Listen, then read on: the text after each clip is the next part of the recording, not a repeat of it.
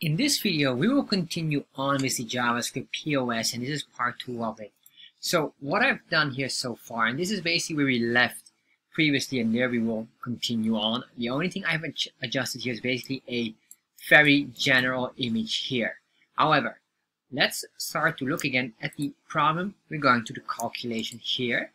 And what we will be doing here is I'll make these videos more smaller, so it's far more digestible for you, and you can easily search for the specific issue. So let's look at this here. Now, our issue was this here, that once we start to click on it more and more, as you can see, we get this large amount of digits here at the back.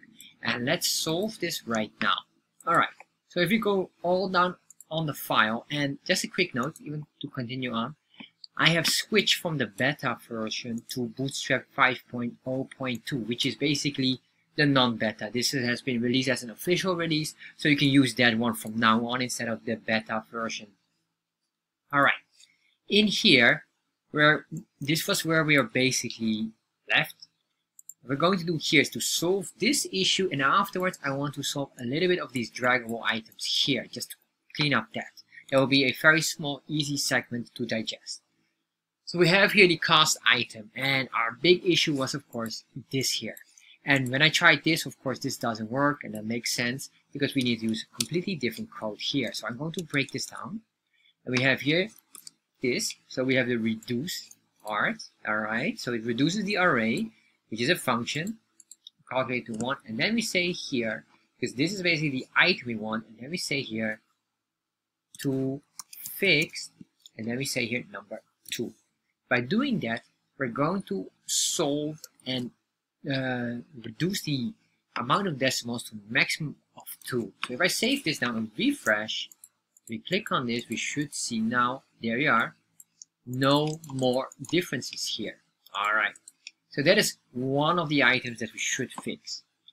Alright, another one that I want to fix here quickly is this draggable effect here. This is absolutely horrible, because maybe when you click on this, you click and then you do something weird, you get like this. I don't want this, I just want this to be clickable, and we need to remove the dragging effect here. Luckily, this is quite straightforward, so let's go up here. And in here, all we have to do is the following.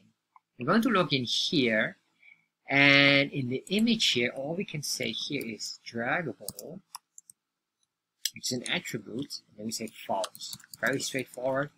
Make it simple for yourself. Alright, so we copy this, and then we do it here as well. We duplicate this item on every image source here. So we do the same here, and eventually we have to loop this nicely in anything you prefer, Vue.js, React.js, or even PHP. So if you save this now and refresh, and now if we try to drag it, as you can see, we're not able to drag this one here. But if we click on it, it doesn't interfere with our design. Alright, so this is quite nice. So we have this now, and that will be for it for now. In the next video, we're going to work on making this more nicer, because we have to fine-tune this and of course have this clear button. That will be the next video.